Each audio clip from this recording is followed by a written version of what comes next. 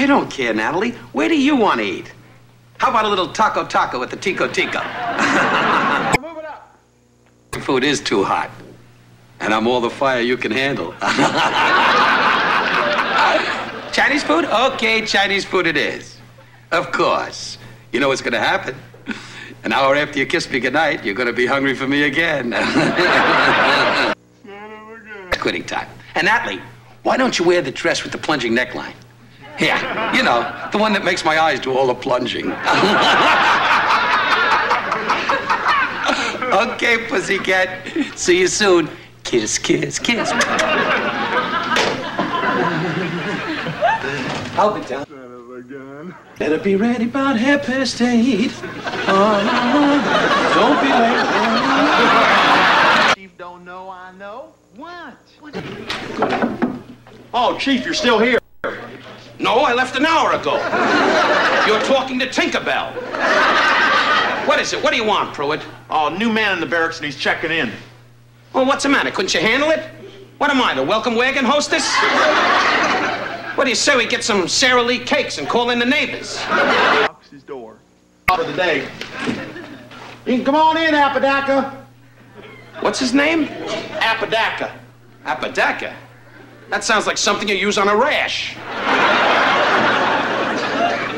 Seaman Apodaca reporting for duty, Chief.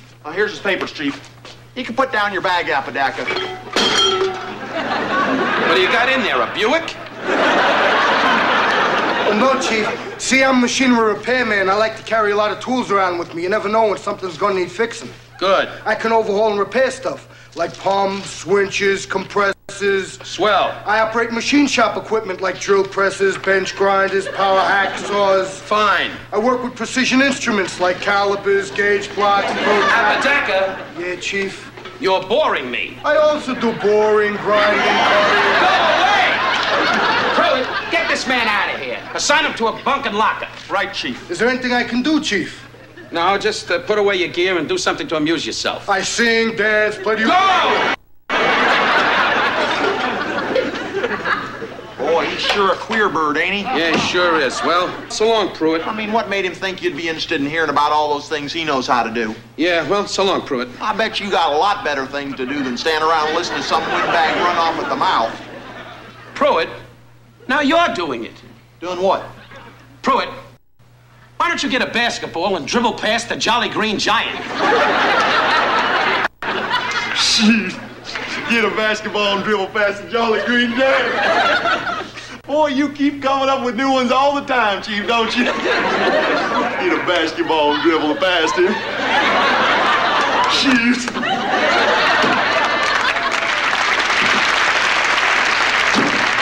Hey, I'm glad I caught you. I thought you'd be gone. Don't stop me, Robinson. I've been... Evening in San Diego. No, I got a date with the Secretary of the Navy. We're going to the beach and we're going to go skinny dipping. Of course I got a date with a lady. Goodbye, Robinson. Wait a minute, wait a minute. You don't even know why I came in here. Can I borrow your typewriter of mine? What's tickling you? Use it, but wash your hands before you do. Your jockey shorts? And don't eat while you're using the typewriter. What is this? Well, I don't want to get grease on the keys.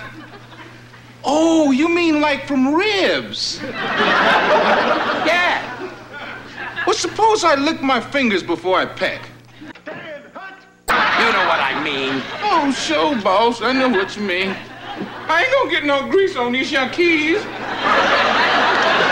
I'm gonna make sure my hands is nice and white, boss. Thank you, boss. Thank you, boss. Praise the Lord, boss.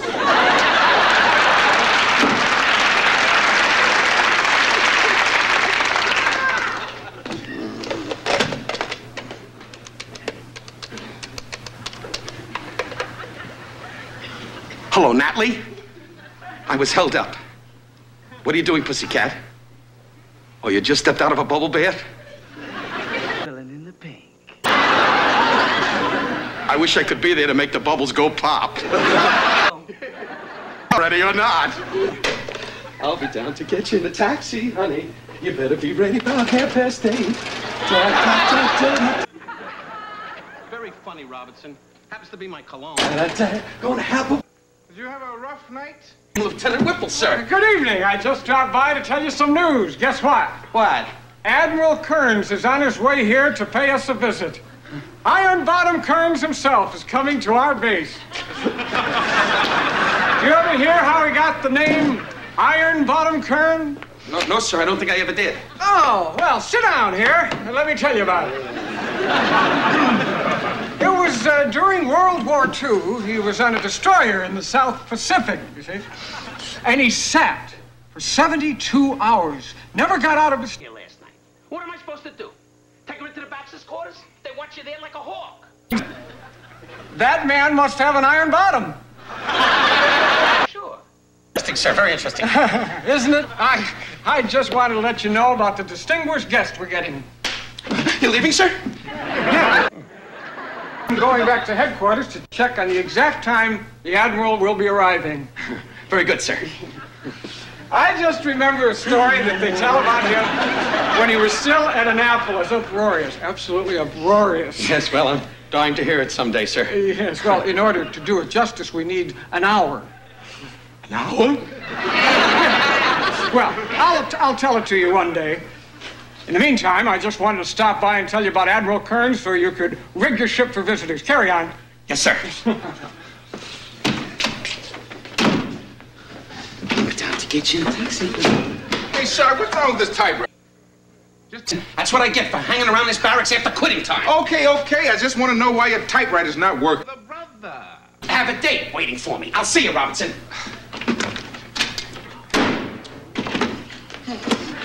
Lieutenant Whipple's out there. Tell him I left.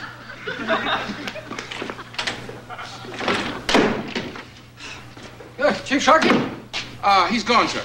Gone? Well, he was here a moment ago. He has some business to take care of, sir, yes. Rats!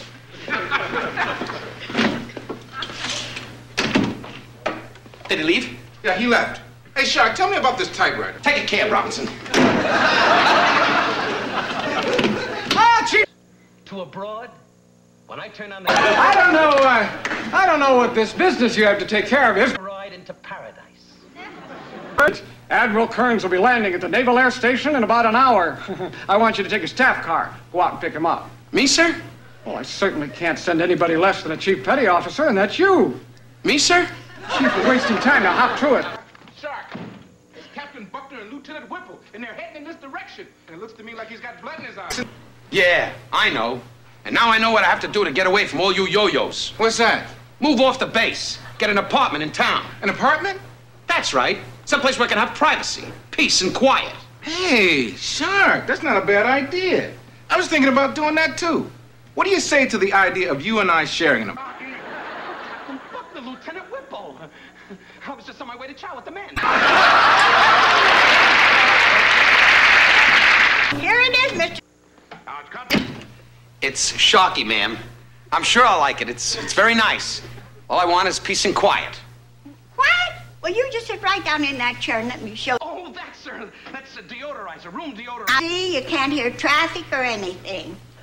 It's very nice. What'd you say? I said it's very nice. Oh, yes. You're just like my former tenant, Mr. Farnsworth. May his soul rest in peace. Did Mr. Farnsworth? Yes. He liked peace and quiet, too. He used to sit all day, quiet. Leaving, presumably.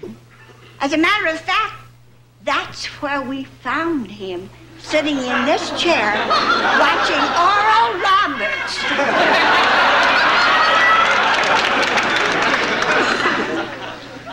There's something I'd like to ask you, Mr. Starkey. Sharkey. You're in the Navy, and I want you to know that I just love sailors.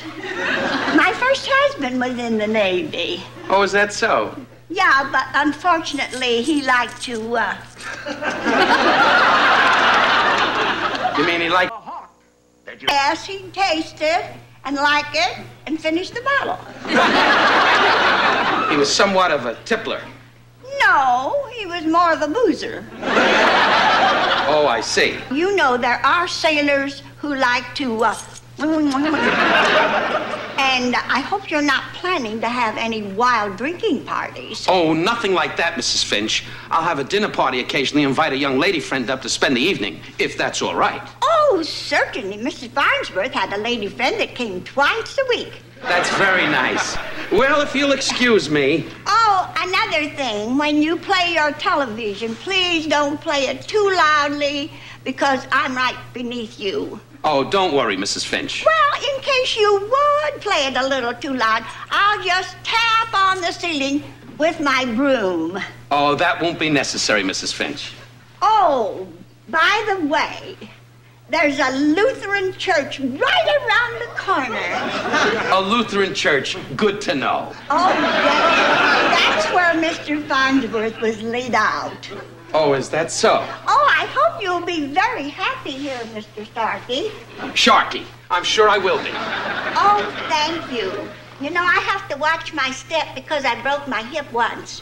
And I don't want that thing to happen again. You know, I was laid up for... Yeah, we can share. Go through all that again, you know?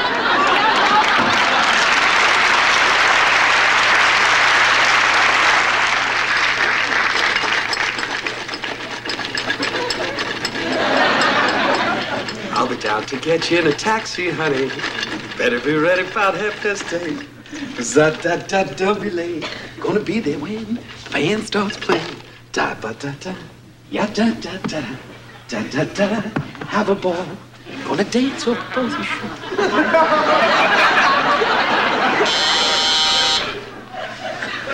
She's early. She's anxious. She's ready. Just a minute.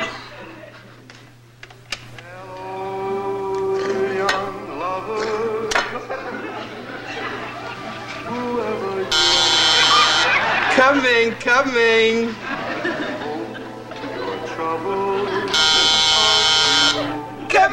Coming. Any wild parties? You know, women drink... Send the spider to the fly.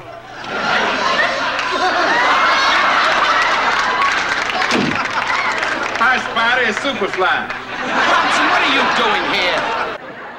Won't be necessary, Mr. Now, see how the other half lives. Oh, Robinson, this is a bad time. Oh, you expecting company?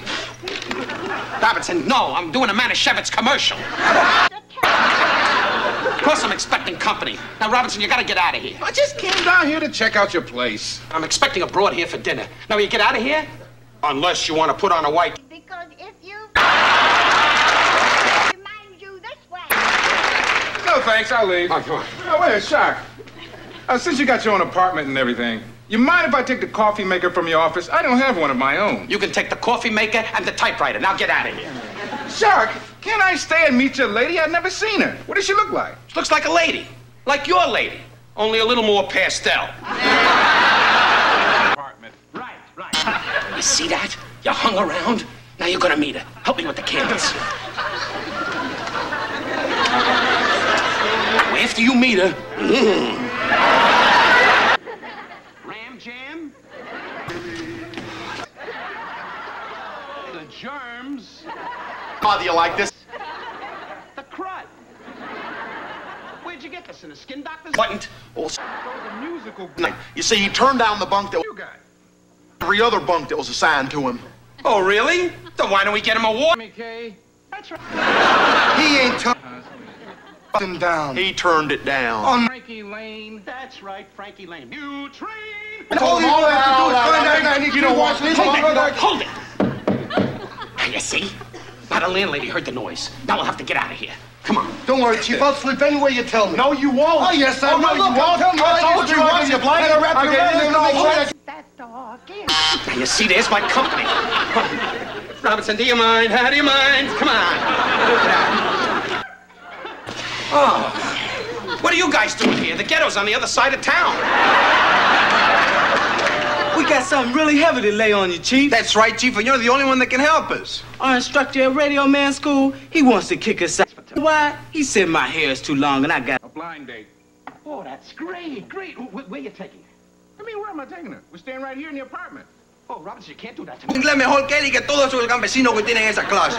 And he knows that. What are we gonna do about that guy? Yeah, Chief, man, it's crazy. He can't throw his books. He can't... Wait. It's that landlady again. You guys are making too much noise. Now you gotta get out of here.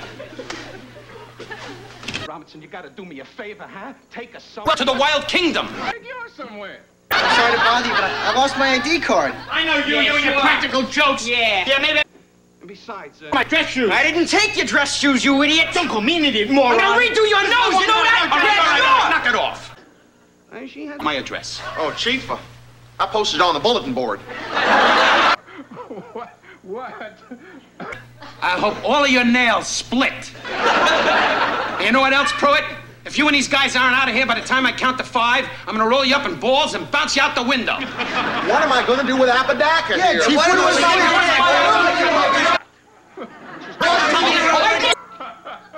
Hold it! Hold it! Mr. Sharkey! I must ask you to leave. That you weren't going to have any wild drinking party. And look at this bunch of drunk... Mine's gonna be here in a few minutes, too. Oh, if they only knew what they were doing to their livers. But Mrs. Finch. Out! Everybody, get... Sorry, Chief. Sorry, Chief. Please get Paul, you let her in. And you, too, Mr. Starkey.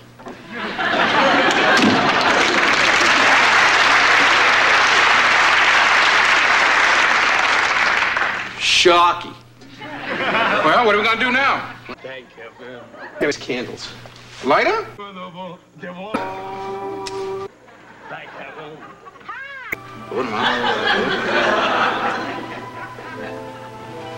Because, honey, if you was Chief Rock... I guess you want you.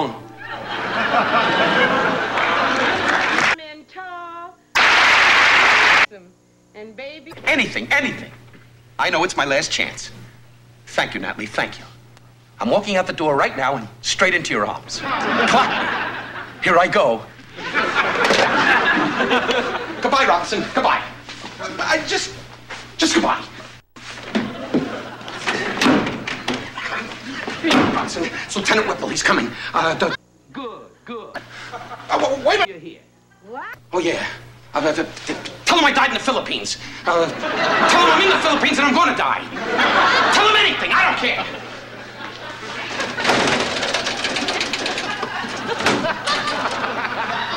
Oh, good evening.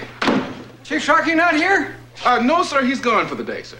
Oh, what a shame. I promised to tell him a story about Admiral Kearns, and to do it justice, it takes about an hour. I had a little extra time to kill. Yes, sir, but he's gone for the day, sir. Oh, well, that's too bad. Act together. You're... It's an uproarious story, absolutely uproarious. Go ahead, you'll really appreciate this. Sit down here, sit down. Let me tell it to you. It has to do with Admiral Kearns when he was still at Annapolis before he got his nickname.